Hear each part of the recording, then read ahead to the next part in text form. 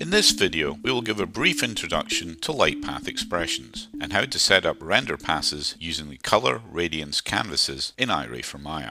Light path expressions, or LPEs, are one of the most powerful features of Iray and describe the propagation of light through a scene. They start from a source of light, bouncing around between the objects in the scene, and ultimately end up at the camera, or eye. LPEs can be used to extract only specific light contributions from a render into separate image buffers, a more flexible way to create custom render passes. And unlike traditional render passes, these additional buffers are all rendered simultaneously. So how do we create these Iray render passes?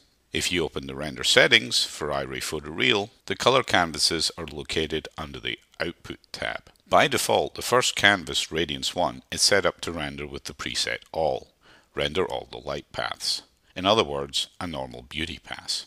If we start an IPR, we can see what this looks like. It's a little dark. If I go to the IFM control box, I can set the display gamma to 2.2 to compensate without affecting the rendered image. Make sure Maya's native gamma controls are disabled so you're not applying the correction twice. You may have noticed the alpha checkbox under the preset type option. We can see this in the render view if we click the Show Alpha button. All the scene geometry renders white, although we have some transparency associated with the curtains. Per object alpha will be covered in a later video. We could change the current beauty pass render to one of the other presets, but instead let's assign them all to new canvases. Emissive for Radiance Canvas 2, Diffuse for Canvas 3, Glossy for Canvas 4, Specular for Canvas 5, Environment for Canvas 6, and finally, a custom light path expression for Canvas 7. Every time I added a new canvas, it restarted rendering. However, as these canvases all render simultaneously, we can easily swap between them without interrupting the render itself. Also notice we have the alpha checkbox selected for each of these new canvases. Alpha LPEs behave differently than the color LPEs, so while the beauty pass renders out true alpha, these other canvases display a grayscale image based on the surface quality being rendered, such as how diffuse, glossy, or specular the surface is. These 5 presets, when added together, make the 6th, the beauty pass. We can't switch to the light path expression canvas as it's not rendering. We need to type in a custom LPE expression for it to work. Here's a simple one to render a beauty pass using only the light coming from the ceiling light mesh, which I've already tagged with the handle ceiling_light. Don't worry about the form or syntax right now, we'll cover this in a later video. Just be aware it's easy to set up light links to some or all objects in a scene using an LPE.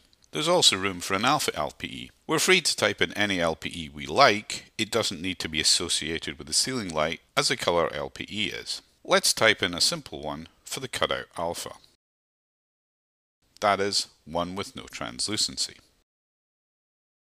The Iray renderer is limited to 20 custom canvases at one time, which should be enough for most uses. If you do need more, you can always set up render layers and use render layer overrides to create as many as you would like.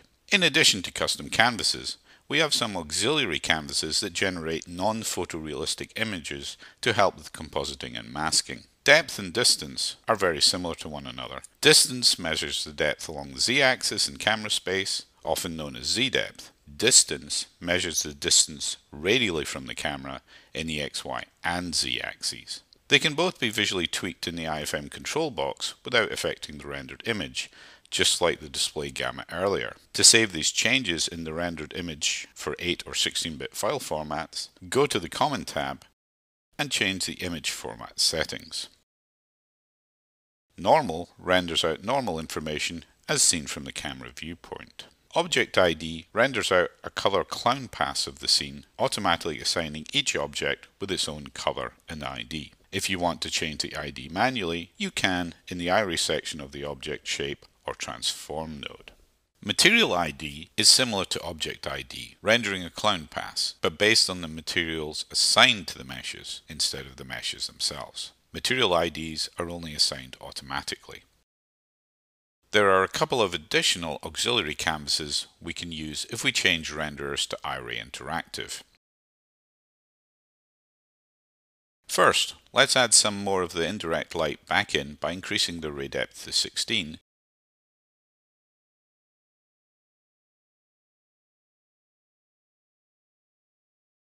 and switching the indirect light mode from none to coarse scale. If we now go to the Output tab, we can see the new options: an ambient occlusion and a shadow pass.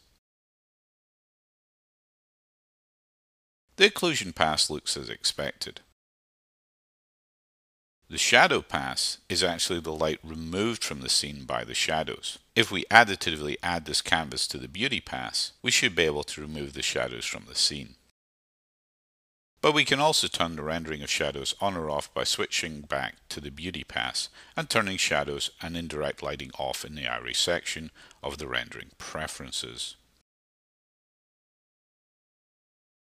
Well, that's the end of this video. I hope it gave you a taste of the power of LPEs. For more information, go to nvidia.com/Iray or join us on the Advanced Rendering forums.